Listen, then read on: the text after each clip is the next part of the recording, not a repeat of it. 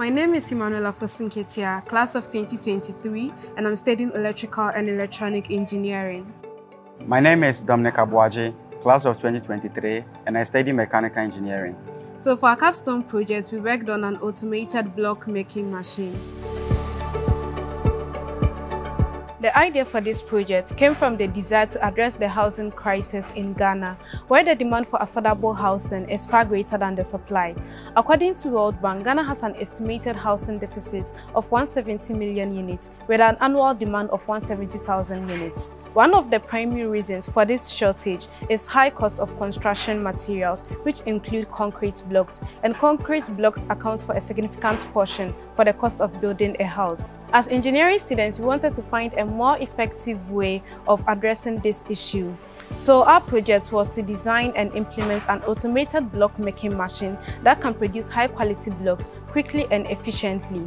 Before we started our project, we researched into existing machines to know the various compacting methods they use, mold types, and the compactor plate types as well. This helped make an informed decision on the system we should design so that it will be easy for us to automate such a system.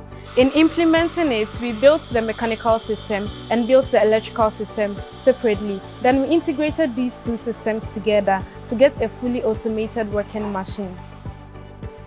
This project involved several engineering principles and science. For instance, we used material science to ensure the right materials were selected for the machine, considering factors such as cost, strength, and durability. We also employed mechanics of machine principle, especially the energy transmission of the vibrator motor to the top of the machine and then the down as well. Also, we employed some manufacturing processes such as welding, soldering, mechanical fastening, cutting and drilling in fabricating the entire machine. After molding the blocks, we had to run several experiments and tests on the block samples produced to ensure that our blocks meet the standard that is recommended.